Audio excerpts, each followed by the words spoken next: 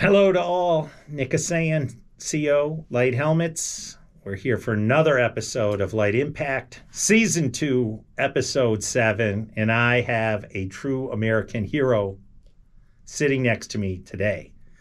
Yes, the man, the legend, the one that potentially saved youth football in California, fought the government and won, Steve Famiano. Steve, thanks for being here. Oh, great to be here, Nick. Great to be here. Now, this is big stuff. So, did this decision get made yesterday or the day before? This decision was made on Monday. Okay. So, in layman's terms, I'm going to say what happened, and then we're going to dig into this stuff. So, I've known Steve for a distance, 2-3 years now? 4 years? Yeah. So, maybe even a little longer than that. So, a bill was proposed in the state of California that would eliminate or highly regulate tackle football for kids. And this has not happened once, but it's happened twice. Once back in 2018. Yes.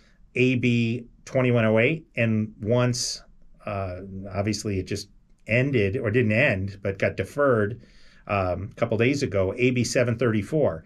Now, I'm going to talk more about why I think this is a bad idea from my personal experience, taking off the business hat and then business hat on too.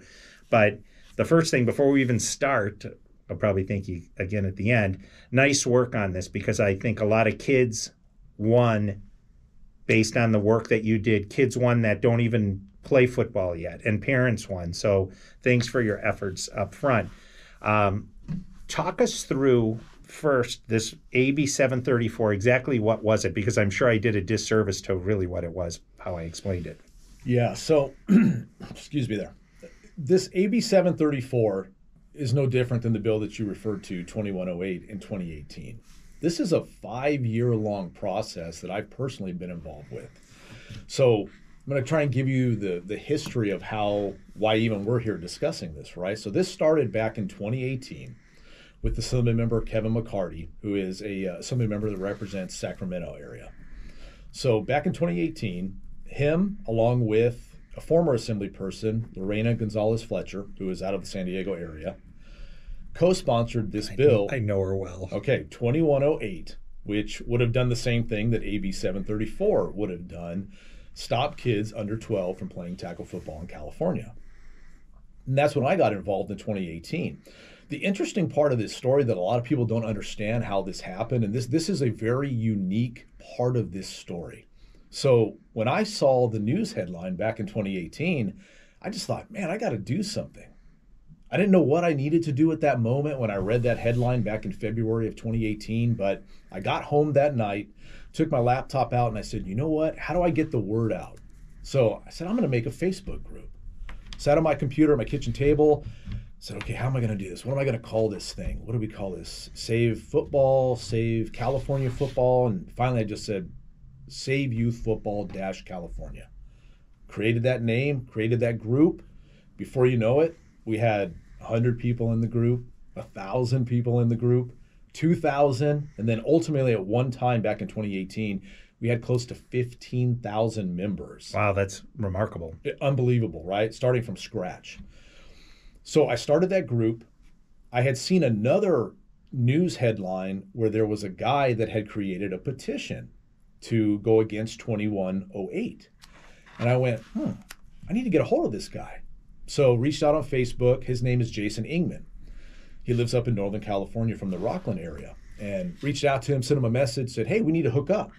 You know, maybe we can start something here. You got that petition. I got this Facebook group. Next thing you know, about a week later, I saw another news article that had a guy's name in there named Chris Four. Didn't know that Chris actually lived in Apple Valley where I live currently.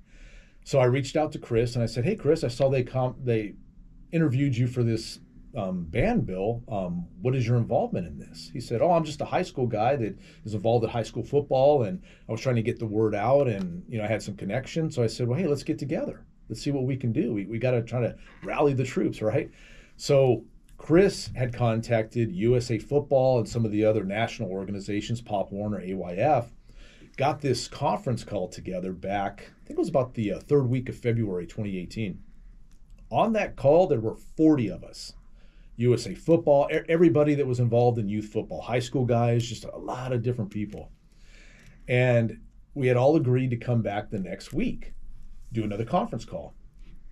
We come back the next week, there were 8 of us on the call the next week. We went from 40 people down to 8. And a lot of people just dropped off and disappeared. What do you think that it's the typical, hey, let's get together at the Christmas party, and then you never see the person again? Right. Or was this people like, oh shit, I don't want to get involved in this because it's going to become, I don't want to jump on a sinking ship if we're going to lose this? What were your thoughts? Why do you think people step back? No, that's great you say that, Nick, sinking ship, because I honestly, over this experience, I'm starting to learn that I think that that's part of the mentality, right? Oh, I just don't want to touch this. I don't want to get involved in this, right? I just, somebody else can handle it for me. And so that second call, we had 8 of us, and then the 8 of us agreed to come back the following week. So we came back the following week, and there was 5 of us left. It was myself, Joe Rafter, Ron White, Jason Ingman, and a gentleman in Northern California named Todd Bloomstein. So the 5 of us became the Save Youth Football California Coalition back in 2018. All grassroots, took us 12 weeks. We had this detailed plan, and we beat the bill in 2018. And, we thought back then maybe we were done with this, right? We didn't really think we'd be back 5 years later, but here we are. Yeah. So I think back in late 2018, if I'm not wrong, your group contacted us. We had some, this is pre-pandemic, obviously, discussion, and I think our chief operating officer, Justin Burt, went up and spoke in Sacramento in defense of youth football and pushed back on this bill. And he was just one small, molecule of mortar and all the bricks that you guys had put together. But I find it remarkable that you guys, 5 people that probably didn't know each other in advance, or no, we didn't. You didn't manage to do this. How much money do you think you guys spent personally fighting? So you don't have to give me an exact dollar amount, but it got into the $1,000 range. I mean, thousands of dollars range, right? Personal money. Because you're traveling and you have Facebook pages and marketing and buying ad space and all that kind of stuff, right? Yeah, all of that. So, when I look at this, why does the state feel that, or the state of California, now let me preface this by, a lot of people think, oh my God, California is all a bunch of left-wing loons and, there's no balance there. And that's true in some areas, right? If you walk through downtown San Francisco, tech exec got stabbed there the other day. Nobody stole anything from him, just random stabbing, right? People can crap in the street. You can go to a Walgreens and steal $999.99 worth of stuff and walk out and not worry about what's going to happen. That's not how San Diego works or Central California works for the most part. But who pressed this into the legislature to begin with? Like, why would somebody say, well, 100,000 people died from fentanyl in the United States this last year coming across the border. We're not going to worry about that problem. We're not going to worry about, some of the cities being on fire. Let's ban youth football. Like, where does that come from? Yeah, so that's a very deep story. So prior to 2018, I had no clue really who Chris Nowinski was. And I come to find out that he had been a WWE wrestler and I think he played college football somewhere. I don't really pay too much attention to Chris Nowinski, but Chris Nowinski is the head of the Concussion Legacy Foundation. And it's an organization that promotes basically protecting people in sports from concussions and head injuries, which I think that's a great thing. It's an admirable cause. Right, yeah, right. I mean, that is a great thing. But part of their goal and Chris Nowinski's goal is, for whatever reason, and you have to ask Chris Nowinski this because he's the only one that can really answer this, why he believes that kids under a certain age shouldn't play youth tackle football but should be out on a soccer field or a rugby field or a dirt bike or something being injured. Sure. Because we know kids just don't play youth football. Yeah. Right? Girls soccer is the most highly concussed sport in the United States. It's huge, right? Yeah. And so that's a question for him, but he is the guy that is pushing all of this legislation. So if you see in New York's going through this too right now. He's the guy that goes out and The only way I can look at this is he finds a lawmaker that he can convince, right? Like he's finding that one. And I hate to say that it's a weak lawmaker, but to me, that's what it seems like. It's a weak lawmaker that's not doing their research, not understanding the other aspect of this. Sure. And Nowinski gets in the guy's ear or the gal's ear and says, "Oh, these kids are being, they're being killed on the football field," or whatever he's telling them. Right. And he's getting these lawmakers to write these bills to ban youth football. These lawmakers are not doing this on their own. Yeah. They're not. It's getting brought on their radar, and then Yes. it's painted as, hey, you're going to be a hero for protecting these kids. And of course, as a politician, you usually can't make it in the private sector. So this is your way of sticking your flag in the ground. And, Yeah. It's sad that we're dealing with this, but you think about all the stuff, all the social ills that we're facing as a country right now, right? I mean, social media is so hard on these kids. And what did they have to do for 2 years while they were sitting inside in the pandemic? Like the fatality rate for COVID was next to nothing if you're under 18 years old. Yeah. And these kids are stuck, and you're judging yourself against the filter of what everyone else is putting up. I'm 55 years old, and my social media, I don't have a picture of me waking up in the morning with, my hair, as a bush and wearing a T-shirt, and you put your best foot forward.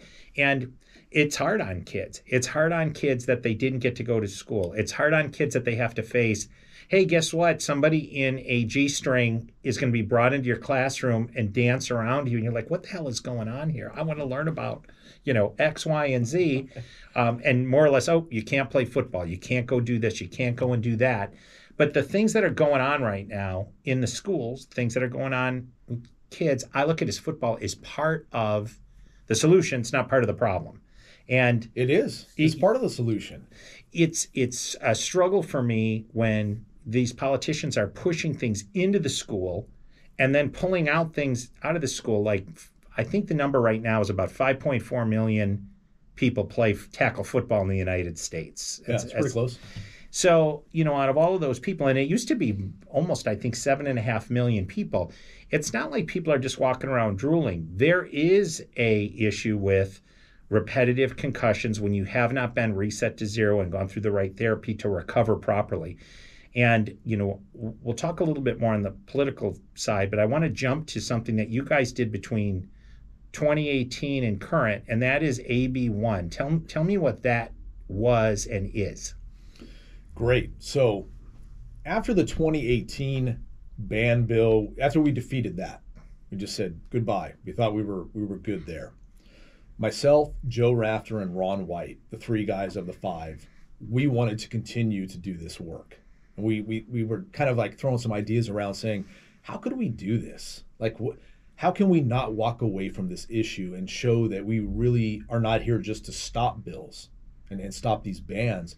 How can we improve youth tackle football in California?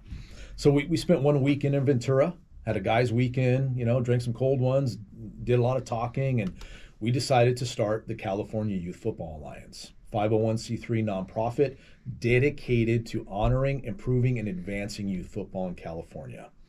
And what we did was we started kind of taking some of the amendments that we had given the committee back in 2018 on what can we do?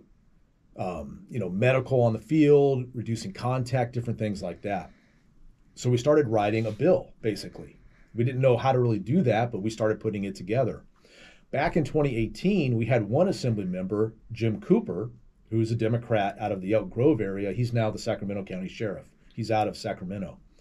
He supported us. He came to the rally we had and he said, I support youth football. I want to work with you guys. He found out that we had started the alliance and said, hey, I hear you guys are working on some stuff. Let's meet. Let's get together. Let's make this happen. We were like, sure.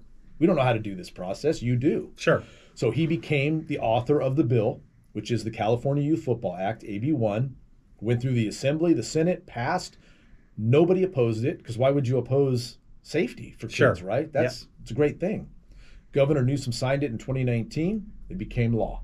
And it is the nation's, and I think we haven't done personally a good job of getting this word out.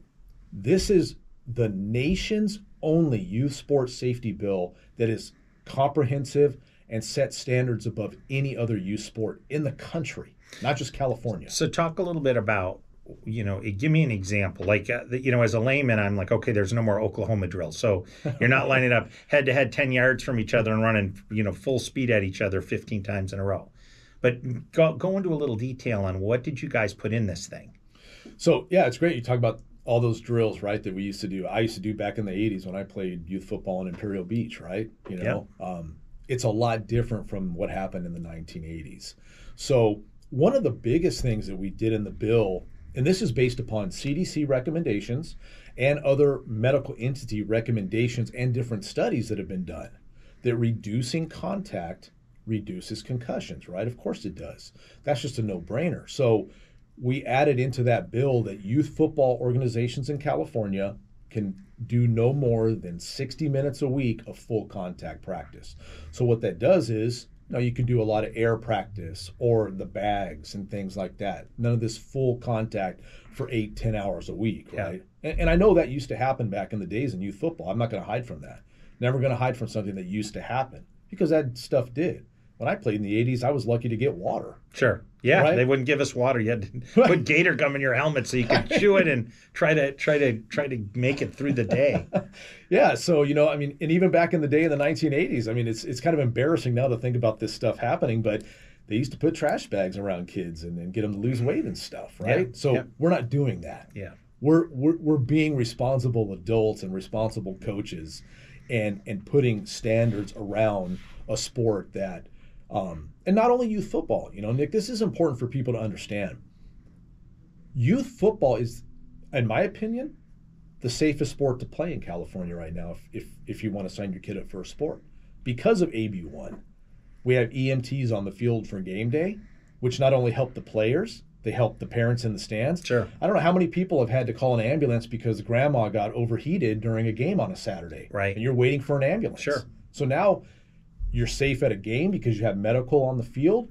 We're reducing contact. All the coaches have to be CPR certified, AEDs have to be on the field. Your child is in a very safe environment if they play youth football in California, for those leagues that are following the law. I know there are some that probably don't. I can't guarantee that 100% of youth football organizations are following the law. But for those organizations that are, way safer than any other sport. I attended good friend of mine, this kid played youth basketball for the town league. They didn't even have a first aid kit. Wow. They didn't even That's have a first crazy. aid kit. Can you believe? They didn't even have a first aid kit. And I remember him telling me, he said, "Steve, why aren't you pushing to have AB1 be implemented in other sports?" So, well, that's kind of the goal, but it's a long process to do that. Because, once we start pushing that on other sports, then you get the soccer guy coming back. I don't want to do that. Right.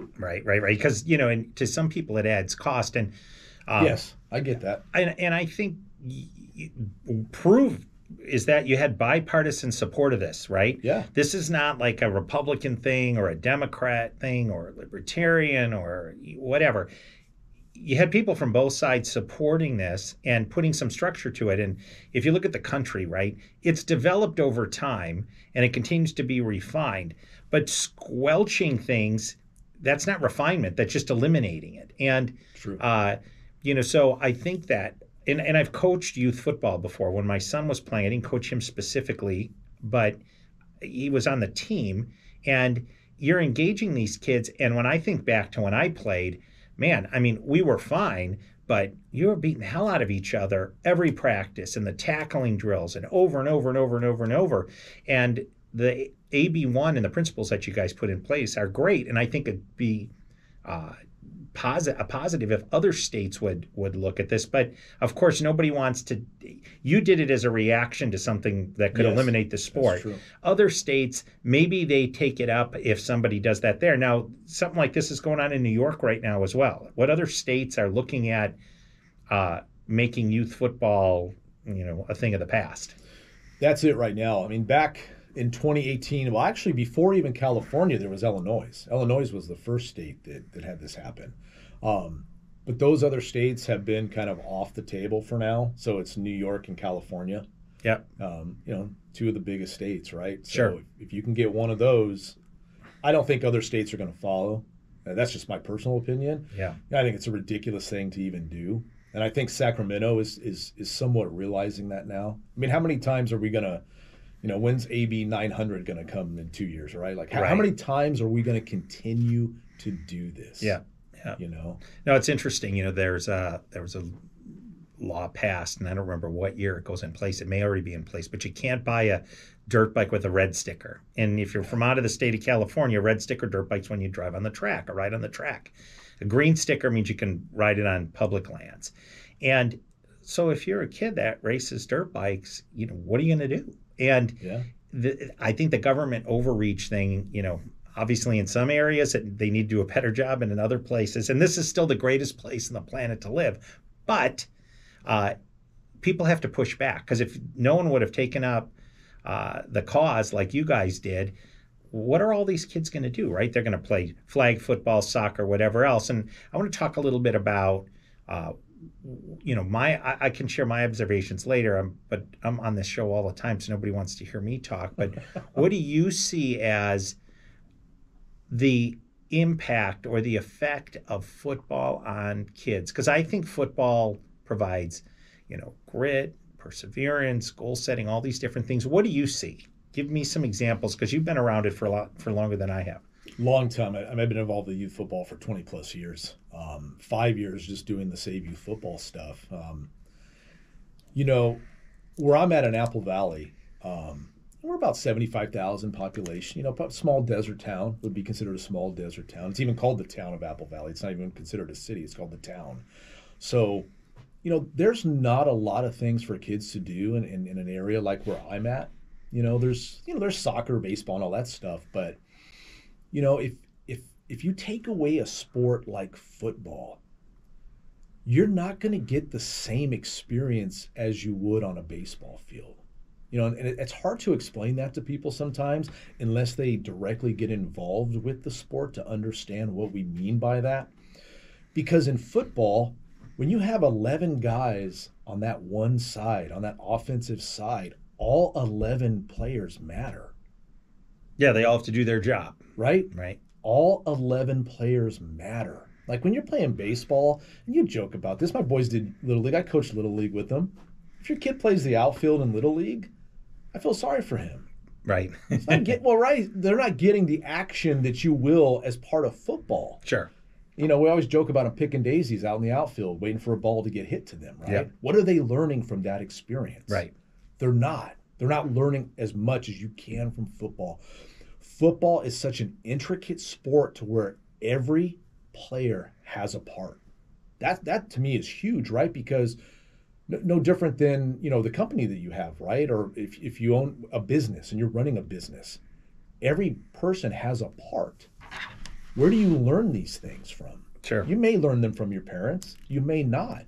But it's good to have that neutral coach or that team mom that's involved with that sport help you too to become a better person. And the sport of football is like no other sport, because every time that ball is snapped, offense or defense, everyone is part of that play. That's true. It's the ultimate team sport. And people say, what do you mean the ultimate team sport? It's the ultimate team sport. It just is. You can't be the offensive guard and not be part of that play, because your blocking assignment matters to that play. Yeah. You can't just stand back and let the other guy do all the work for you. Sure. It's true. It's true.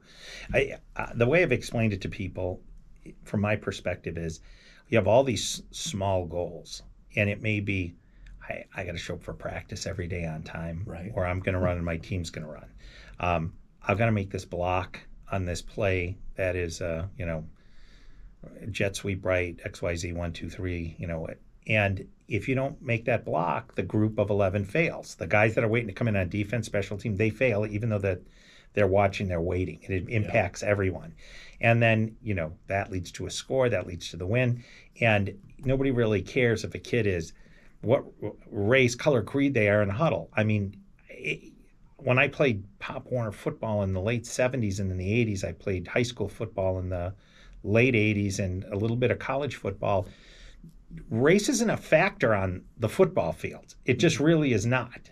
And being a 100% Armenian guy was probably one of the smallest, minorities that were out there. But football for me was, hey, you show up as a 100-pound kid in high school and you kind of got to earn your stripes. And then all of a sudden you're like, this is my group of guys. But it shows emotional control, goal setting, all of these other things.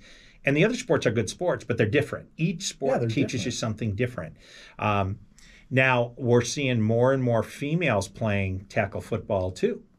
Yeah. And, I think that it's fantastic. And, hey, the rules are the rules. You're coming out and you're playing. And whatever position you are, you're one of the players on the team. And I think that's fantastic.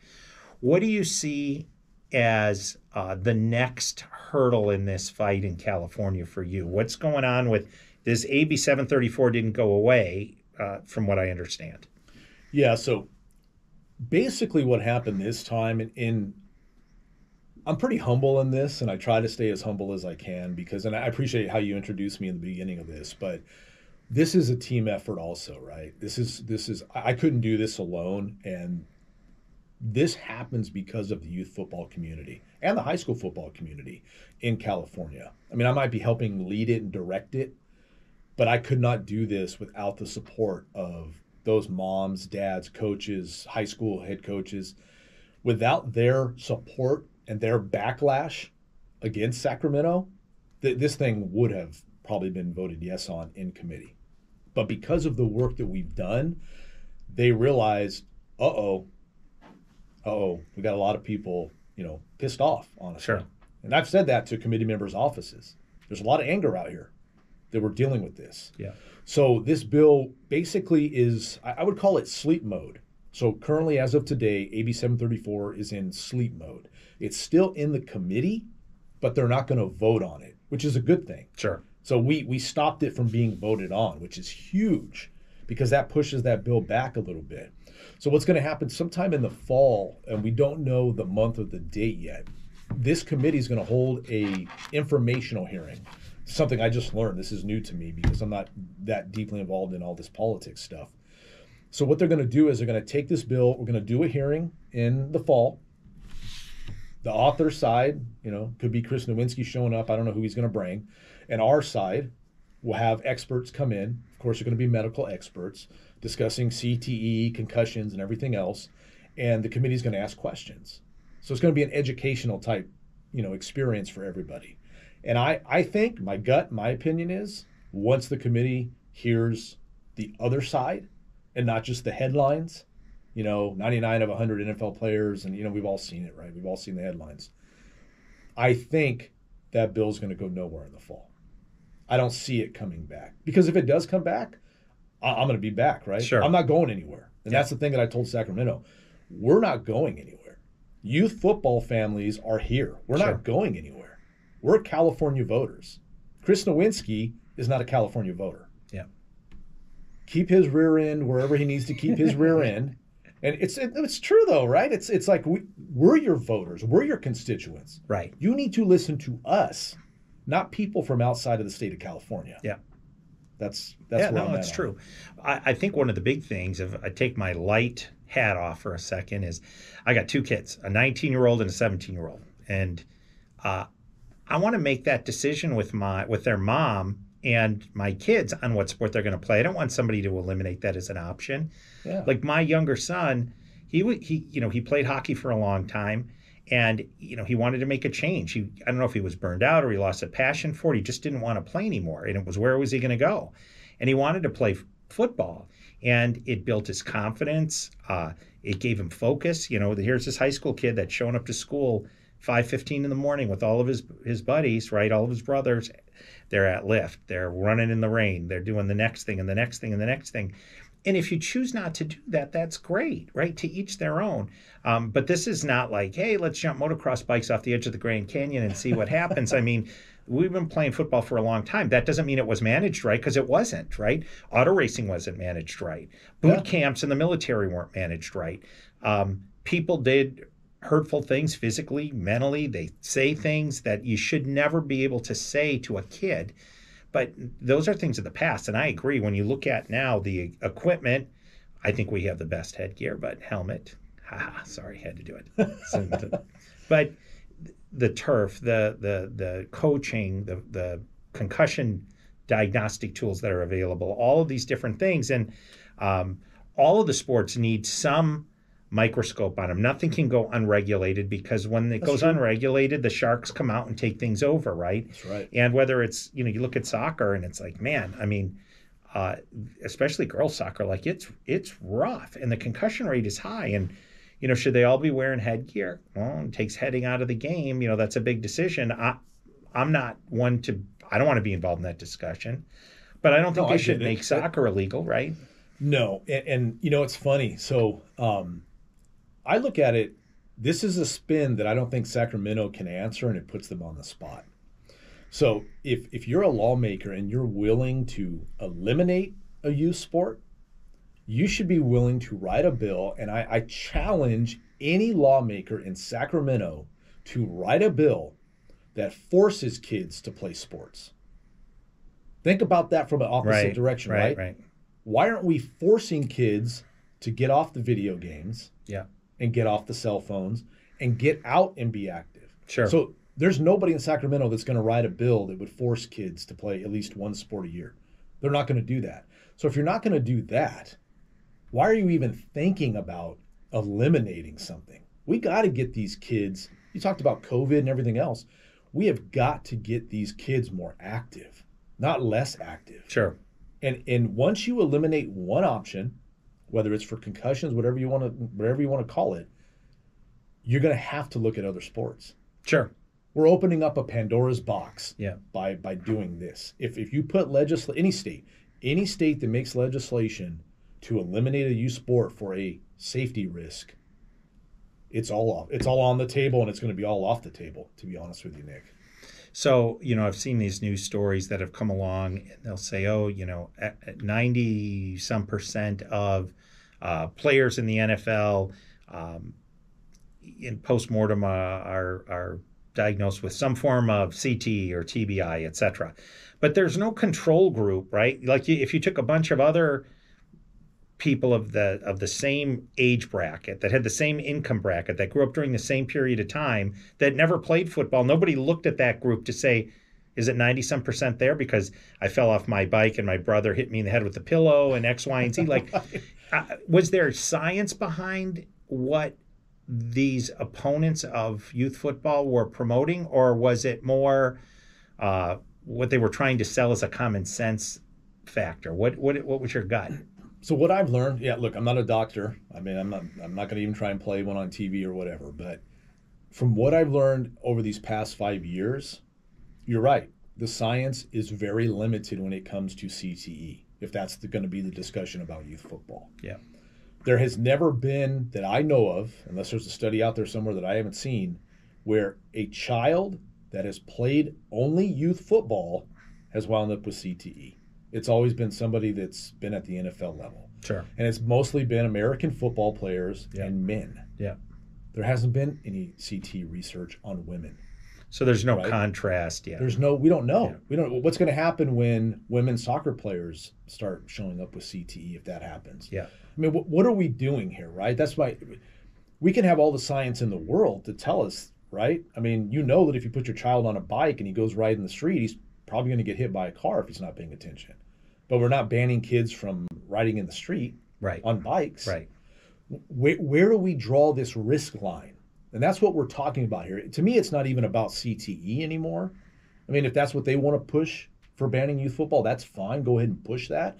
But I look at it this way. We've known for years concussion is a risk, right? There's nothing, nobody's going to say that concussion is not a risk of playing youth sports. Sure.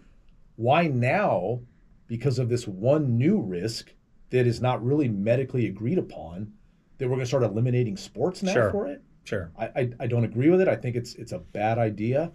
And, where I live in Apple Valley, every Saturday, kids on dirt bikes, 5 and 6 years old, riding dirt bikes, right? What are we going to do? Start? No, you can't ride a dirt bike till you're 12. You can't. Right. What are we doing here, right? Yeah. And honestly, a lot of the Sacramento lawmakers can't answer that question. And they'll try and say, oh, well, we get the parent choice thing, but it's, sometimes the government has to get involved. And sometimes the government has to get involved. But I can tell you this, you're not raising my child. You're not with my child every day. Right. You're not feeding my child. Right. You're not buying them clothes.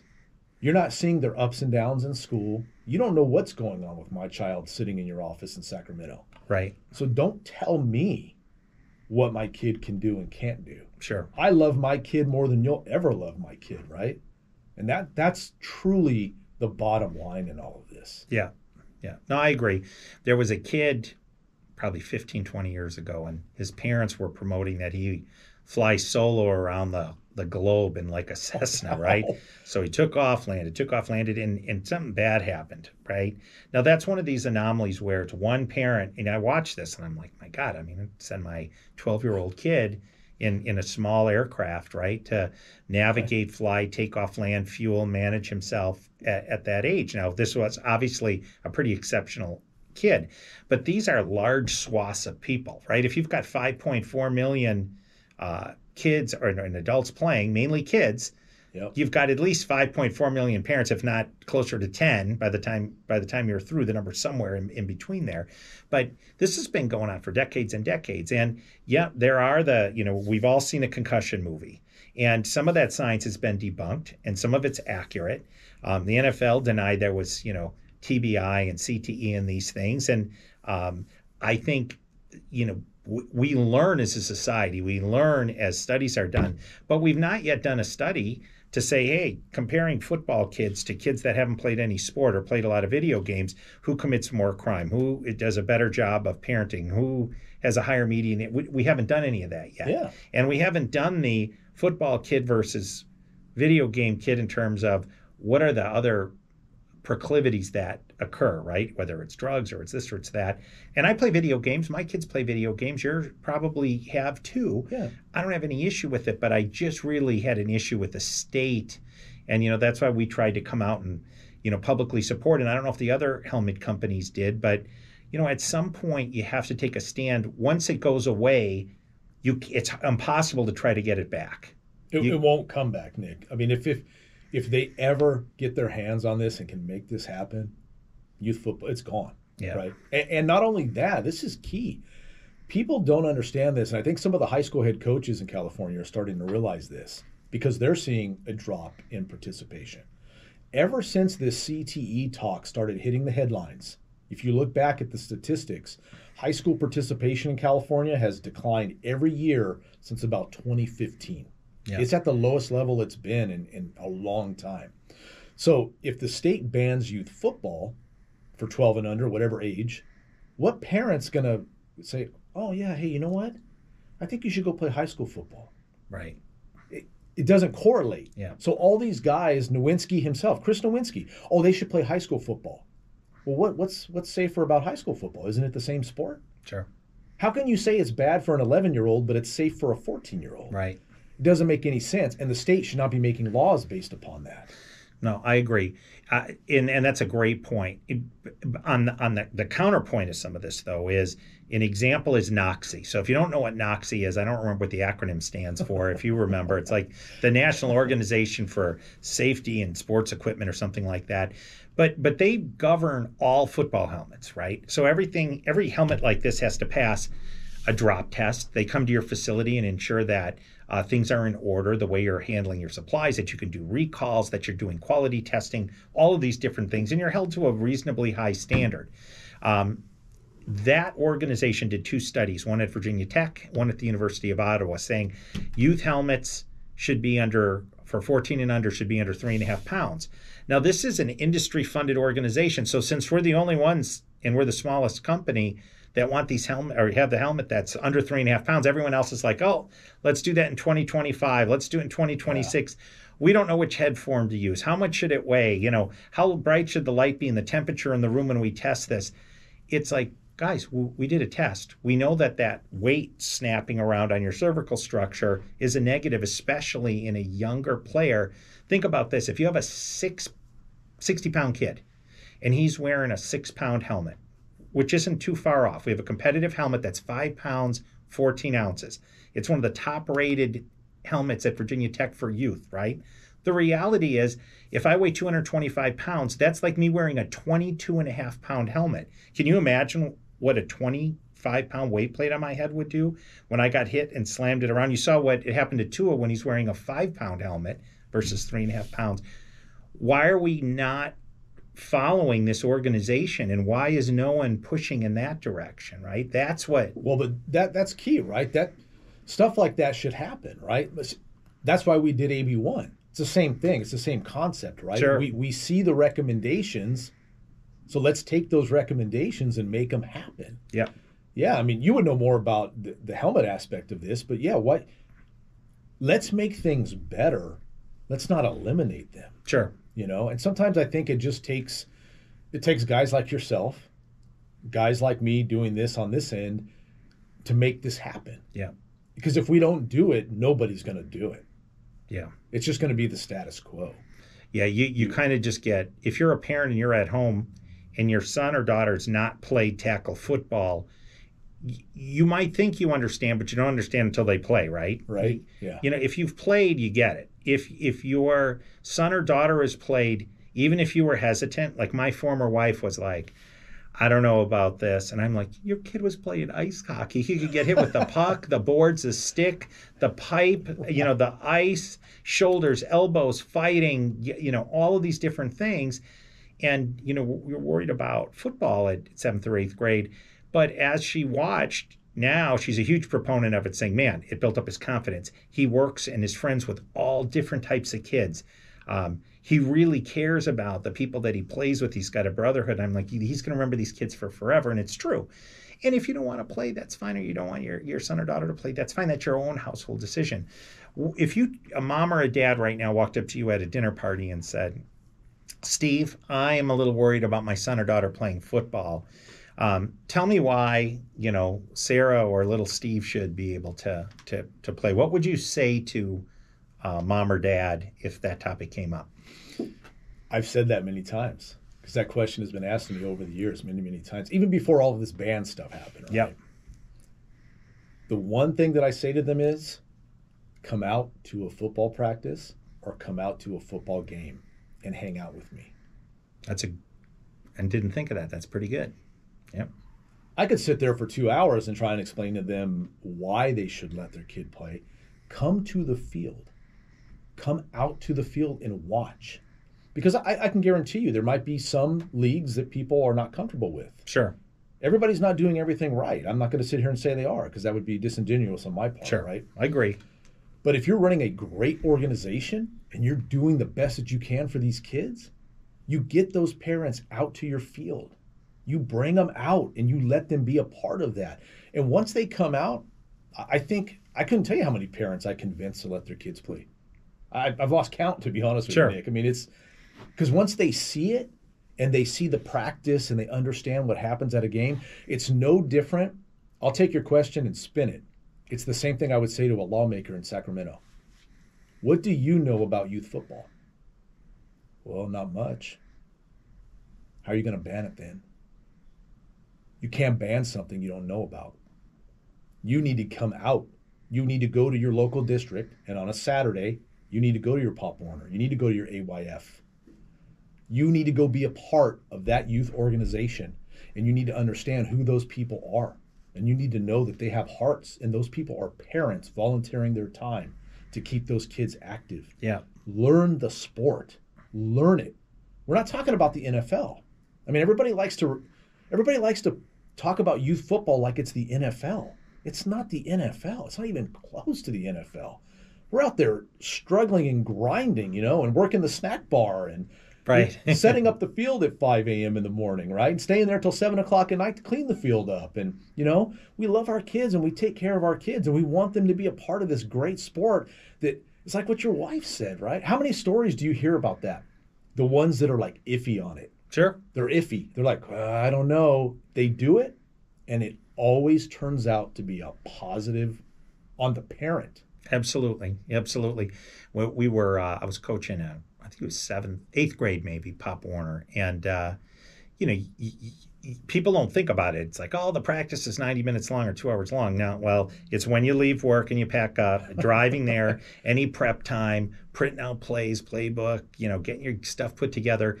You know, all of these people. I was at the AYF championships in Florida, and I'm sitting in there, and there's probably 400 people on a Saturday night. And I'm thinking to myself, and I told them, I'm like, you guys are all like heroes, right? You could be doing anything else on a Saturday night for yourself, going out to eat, having a cocktail, going to a movie, doing whatever you're going to do, and you're here for the kids. But coaching the kids was a big rewarding component of my existence at that time too, because man, I mean, my kid, like anybody else, he has his struggles and his negatives along the way and positives along the way. But in general, he's in a good place. Some of these kids were not in a good place.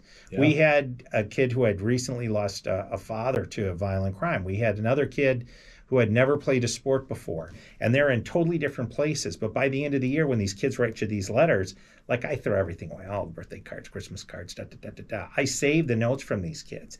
And when I see them now, it's fantastic. And it's not anything that I did. You could plug any dad in there.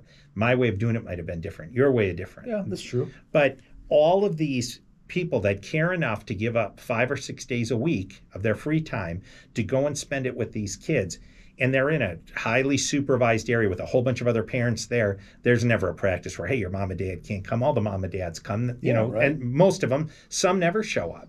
But that experience for those kids is fantastic. Did you play as a kid when you were growing up? You were here or you were in Huntington Beach, right? No. I'm a South San Diego guy. Oh, yeah. I graduated Montgomery High School back in 1990. Yeah, when I played Pop Warner back in the day down in Imperial Beach, I mean, it's not pretty. Now that I think back to those days and doing what I'm doing now with this, sure, I think, wow, how did they not ban youth football in 1985, right? When you weren't, coaches were, holding water from you and grabbing your face mask, those old days, and yelling and screaming at you, and the flinch drill, throwing the ball at your face mask, right? No, it was a totally different world back then, and I look at it now, and that's why I say to you, and I say when I said to you about the lawmakers, I just think these guys have to be educated, right? There might be a few up there that have been involved in sports on the local level, maybe youth football, but until you've been involved with this is why I stayed involved with this. I mean, I played youth a little bit, played 2 years in high school, but I'm not a big guy. High school football wasn't my thing, right? I didn't make it, and that's cool. I still love the experience of doing it. Both my boys, my youngest started at 7, my oldest at 9. My oldest played 3 years. That was it. Yeah. He didn't want to do it anymore.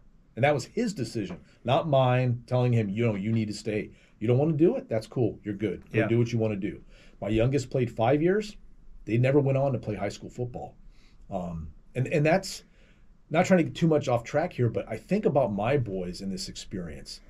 What about those kids that really can't play high school football? High school football is a totally different game compared to what is going on at the youth level. It is. People don't realize that. It's completely different. You have weight room involved. Yeah. You got a lot of different things going on at the high school level compared to being 8, 9, and 10 playing youth football. Yeah. What happens to those kids that might only play youth football? They'll never have that opportunity to put on pads or a helmet and experience this great sport if a ban happens. Because the state can't tell you don't play youth football, you need to go play high school football. Maybe some don't want to. Sure. Or you physically can't, You physically can't. Yeah. So there's a lot of different aspects to this, Nick, that, a lot of people probably don't even think about. Yeah. Yeah, you see these, I go to youth league and it's like an 8U, 8 and under. And the kids are, vary in size and in weight, but they're in the same zip code. And the collisions are not the type of violent collisions you see, or you used to see more of them in the NFL. But the difference between youth football, if someone's listening to this and it's like, oh, well, isn't the same as high school? It's like, not really. You make sure your kid's hydrated. He make sure he's got his mouth guard when he shows up in his helmet and his cleats. He shows up. He's there for 2 hours. He might stay 15 minutes longer to take some snaps or throw some balls or whatever else. And then he's done and he goes and does his homework and, eats a cupcake and goes to sleep. High school football, which had a little bit of the youth football edge to it 20, 30 years ago. But now, you know, if you're playing at a real school and you are at a competitive place, you're in the gym 5 or 6 days a week. You are going to camps on weekends. You're in 7-man passing leagues. The season runs from, you know, May, where you're meeting with maybe your quarterback or whoever else to work on things. And this is after going to the weight room in the morning. And then if you're playing another sport, like it's a whole different world, specialized. And of high school kids, I think only 5 to 7% actually go and play in college. So yeah, no, that's true, right? That's why this whole ban youth football thing is it drives me crazy sometimes. The numbers dwindle as you go up in level. Yeah. Because of talent, genetics. There's a lot of different factors why a lot of kids in high school don't go on to play college football. They'll only play in high school, or they play a couple years in youth, or they only play youth because they're not set to play in high school. Sure. We can't mold all levels of football together. Yeah.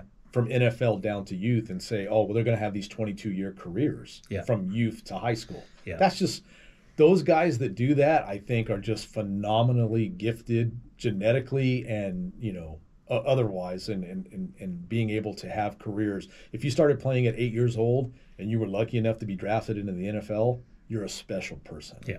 Right. Yeah, there's 17 or 1,800 NFL players only in a given year. And we were up at Jordan Palmer's QB Summit, and he had DTR and Will Levis and Clayton Tune and Max Duggan from TCU. And like watching Will Levis throw the ball, it was remarkable. Like this guy's like 6'4", no body fat, and he's just throwing rockets at the full length of this gym. And he's not even having to like use his whole body to throw the ball. And it's remarkable to see that. But the number of players at a D1 level or at this level, and people watch that movie, the concussion movie, and they're like, you know, the Larry Webster thing or the Mike Dewerson thing, those are tragedies. But those are guys that played in the 70s. You played both ways. When you got dinged or you had a concussion, they sent you right back in there. There was no treatment for it. There was no protocol for it. There was no diagnosis for it.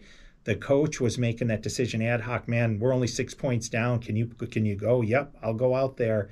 You weren't drinking enough water. The training wasn't the same. Completely different game.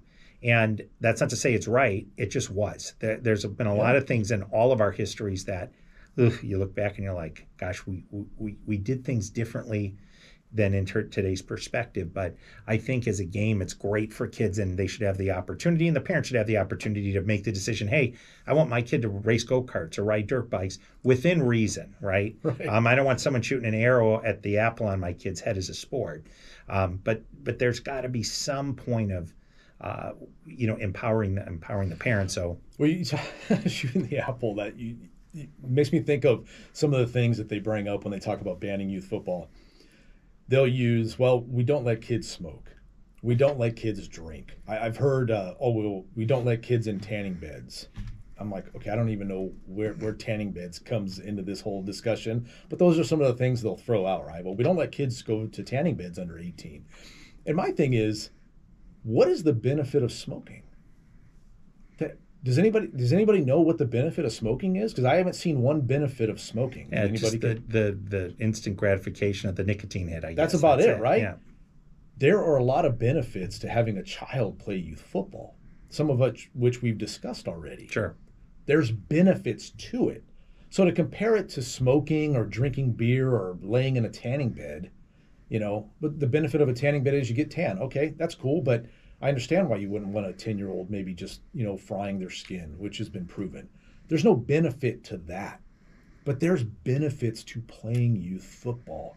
And some of those benefits can't be shown on a research paper. I'll give you an example. I mean, now that we're talking about this, there's been many times over the years where I've had a kid struggle, and a parent come to you and say, Steve, I just don't know what to do with him. Not doing his homework, just really struggling in school, and loves coming to football practice, but just doesn't want to do good in school. I mean, I'd go to their house, right? I'd go physically to their house and sit down and help that kid do their homework. Teach them that that's the right way. Sometimes as parents, we struggle with our own kids, Sure, right? absolutely. Right? And that it helps to have that outside help. Yeah. And I've seen such drastic improvement in children, and I mean that's off the football field, but it all relates to what we do as coaches and volunteers in the sport, right? The sport is great for them and builds them up too, but just the other stuff that isn't seen, Sure. that isn't publicly seen, the stuff that you can't explain to a lawmaker. Yeah. You just can't explain that. Like, what do you mean you help them do their homework? Well, yeah, you help them do their homework. Yeah, You it's take true. that time. Nobody tells me is paying me to go do that. Yeah. They're not. The building of the kids' confidence too, and other sports can do that, but football seems to do it even for the kids that don't start or play that much, just because It's true. in practice you're having to do what everyone else is doing, and it's like, oh, holy shit, I can do that, right? I can do this. I have a breakthrough, and yeah, you know what? You're probably not going to be the starting quarterback, but you had a big breakthrough, and then you had another one, and then the kids started to respect you because before you were jumping off every time the snap count was on two. Now you're not, and you're making good blocks. And you have that feeling of acceptance. And there's no study that can be handed to somebody to reflect those things. And when it's affirmed, because they see it on Friday night at the high school game, Saturday night at the college game, and at the NFL game, and we tend to focus on the negative. Like people think, if you ask them how many kids get, or how many fatalities are there in youth football year, you'll get crazy numbers, thousands, hundreds, whatever. It's like one or two. And the majority of time, it's somebody being overheated, congenital heart defect, or similar, right? Or somebody has a head injury, but there was something else going on prior to that. And that doesn't make those any less of a tragedy. But when we're looking at, hey, bikes, skateboards, all these other things, we got to protect all these kids with better equipment and better judgment. But you're putting kid into a structured environment for them to expand their horizons, how they work with other kids, etc. In your experience having played, your kids played, you've coached a lot of kids, do you think this also helps build communities because people get to know each other in a different way? Yeah, it's huge, right? And I relate this to high school football. What's the one high school sport that has that high profile Friday night lights thing, right? Sure. You don't see the high school baseball team out there under the Friday night lights. Yeah. There's a reason for that. Yeah. And I'm not putting down baseball because I love baseball. I'm a huge Padres fan, right? It's not about putting down the other sports. Football builds community like no other sport can. And like we talked about how it builds, all those 11 players have to be on the same page. It builds that community up, right? Because you're going out there and you're representing Apple Valley, Carlsbad, wherever you're at. And it doesn't matter that you're playing with the kid whose parents maybe own the multi-million-dollar company, but your dad's the construction worker. Or your mom and dad are liberals and the other parents are conservatives. Yeah. When you're on that football field, none of that matters. Yeah. No, none. And that can be said about other sports. I get it. But there's something unique about football and bringing people together like no other sport can. I haven't seen it. Yeah. Unless somebody has seen it and they haven't told me about it. I have not seen any other sport do what football has done for individuals, communities, sure, and young people as a whole. Yeah.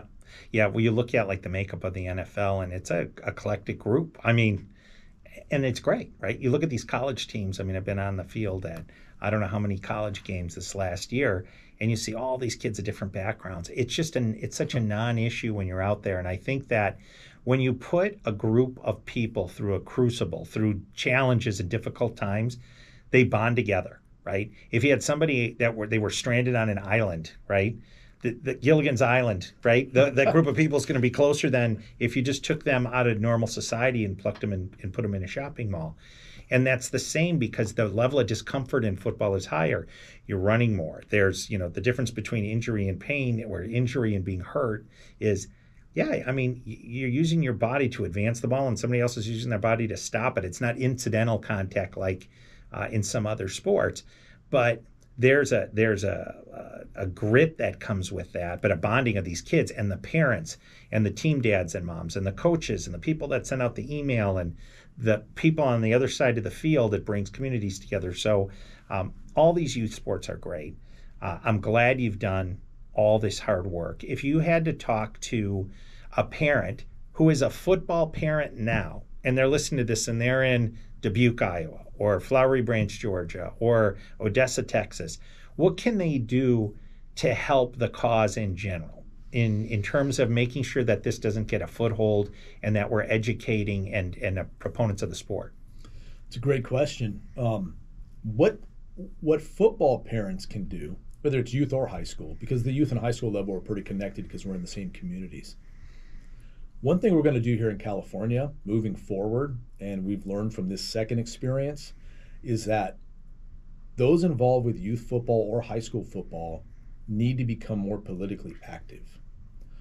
Once they force you, and when I say you, once they force us as a youth football community into the political realm, we can't get out of it. We're in it now. Yeah. We're stuck in it, right? So how do we grow from that and protect the sport and our choice as parents to play the sport? We have to become politically active. So if you have a youth football league, this is what we're going to do here in California moving forward. We haven't put the plans together yet, but this is just the general thought. You have your youth football league in Carlsbad here, where your guys' headquarters is. That youth football league now needs to start being involved with the city council. It needs to start being involved with the county board. It needs to be engaged with the local assembly person. It needs to invite those people out to the youth football, just like I told you about the parents, inviting the parents out. You've got to start having politicians come to your youth football organizations.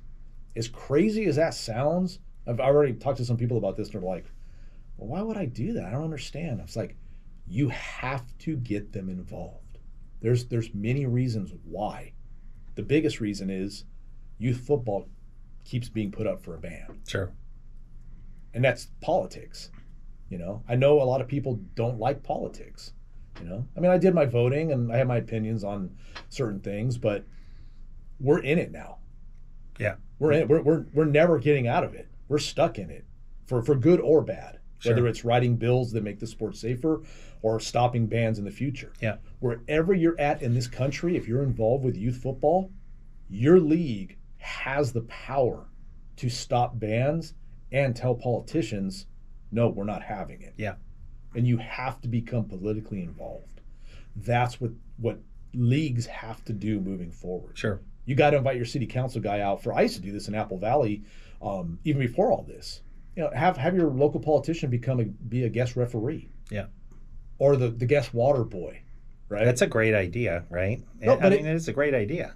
But how do you get people involved if you don't invite them to the party? And they can't see what it's all about, right? Because Right. everybody has a conscience. And, I will tell everybody that's listening to this too, we're in a state that's banning gas-powered lawnmowers. With that, you potentially may not be able to have a gas fireplace or, burnt stove in your house. And you guys went and pushed back without a big budget. And in the legislature, to their credit, was like, got a point. We're going to put this on the back burner in the file. So if you know that, hey, we're not going to get bulldozed over because you didn't. And some of it was grit. Some of it was being smart. Some of it was determination and having to come back again, but also being involved. But your ideas are awesome. So, if anybody's, the takeaway from this thing is this can happen in your state. At some point, it may happen in your state. Yeah. And the way to push back on it is to involve the politicians early on, right? A little bit of preventative medicine is always better than reactive. But also you being involved, and even when your kids are no longer involved, staying involved with the sport, because I think that the product of the kids coming out of football just makes the community better, of any of the sports, right? So yeah, it's true. Well, if you've obviously you're a dad, you've been a coach, you're a patriot, and here you're sitting having exercised the democratic process in a different way than just going and voting. or writing a check. That's And true. I think you guys have a website right now, or is Facebook or social? Where could people go to see and learn more? So we have multiple things going here because I'm involved with two organizations. So the Save Youth Football California Coalition is grassroots. Okay. That's just us rallying everybody together on a grassroots level. And that currently the website we have for that is saveyouthfc.org Okay. for that. And then we have the Facebook group where we have everybody kind of come together and we kind of communicate on this. It's Save Youth Football California Facebook group. And then with the California Youth Football Alliance, that's CAYFA.org. And that's the alliance. It's a nonprofit that we use to help advance the sport and make it better. Okay. Well, I hope everybody at home, goes and checks that out. And I would say, if you're ever thinking of whether you should play football, you should not play football, you're vacillating, go out to the field, right? Isn't that the best thing? Take your kids out to the field. And even if you approach one of the coaches before the game, nobody's going to get irritated. I mean, during the game's a bad idea, but before, right. Hey, I'm here with my son or daughter that's thinking of playing. And all of these different organizations are welcoming communities, and I think that's a great idea. And you've brought up so many good points today. When you look back at all of this, we're all going to get old one day, and you're going to be like, gosh, and whether it's this, your whole existence, like, what do you want to be remembered for? Man, now you put me on the spot, Nick. I can't answer. It's funny. I can't answer that. I honestly can't answer that right now. Because I think I'm still in the heat of this. Sure. Right? Like, we're still in the game. Yeah. Right? Yeah. We're probably at third quarter, maybe fourth quarter. I don't know where this game is going to ultimately end. Mm-hmm. I hope it ends. Here's what I've said to Sacramento and those who will listen to this. I believe our families are on the right side of history with this. That's what my gut tells me and my heart tells me. So believing that, I think ultimately when this is all said and done, everybody looks back at this, they're going to look back and they're going to laugh and say, wow, what a bad, few years of trying to ban youth football, right? Sure. And as long as we can save this sport, and not just saving the sport for just saving it, but saving it for the option of parents and kids to choose it is so important. It's just key for me. Yeah. I don't ask for one red cent to do this. I don't want it. People say, let's start a GoFundMe. I don't need it. Yeah. I'll spend whatever money I have in my bank account to fight this. And well, that's a tribute to you and Ron and all the other guys that have been involved with this, and the parents that have helped out, the kids that have played and been a good ambassador of the sport after when they've left, and adults. We hear all of this stuff about college players or the NFL, and they talk about the bad, but all of these NFL players, most of these college players that are visible, they have foundations, they do community work. You never hear about that stuff. And it doesn't make good headlines. No, it doesn't. And they're all like great kids. And we all make mistakes. We all have stumbles. There's always somebody that's quote unquote that guy or that girl, right? But you guys have shown exemplary patience and managing the chess game well. So, we're happy that you're here. I know parents across the country that were like, man, can this really happen? You prove that, hey, you can push back against City Hall and win. Right, in this case, it's a deferral, right? You said you're going to be on the field for a while on this. Yeah, I think so. But hey, we're here. Yeah. Well, we're going to have you back as this ramps up again and we go through different cycles, and we'll help in whatever way we can. As we grow as a company, we have some more resources, but we're here for you, and we're here for the kids, and the kids that are the ones that make the game, and the parents are the ones that make the game, and you're one of them. So thanks again for being here. Appreciate you sharing your story and all your good work on behalf of the sport. Thanks, Nick, and we appreciate you supporting our cause, because there's not too many in your industry that will come out and publicly support what we do. And you took a stand for the families of California, the youth football families of California. That means a lot. Well, thanks. And I think that it goes beyond football, in that it's for the parents. Your parents should be making decisions for your kids that government shouldn't. And this is one small cog in that bigger fight, but this is a small cog that hits close to both of us, because our kids have played, and I'm in that business. And you're involved with the kids still today. So we'll keep working together on this. And again, thanks for being here. We'll have you definitely back again. Thanks again. Thanks, Steve.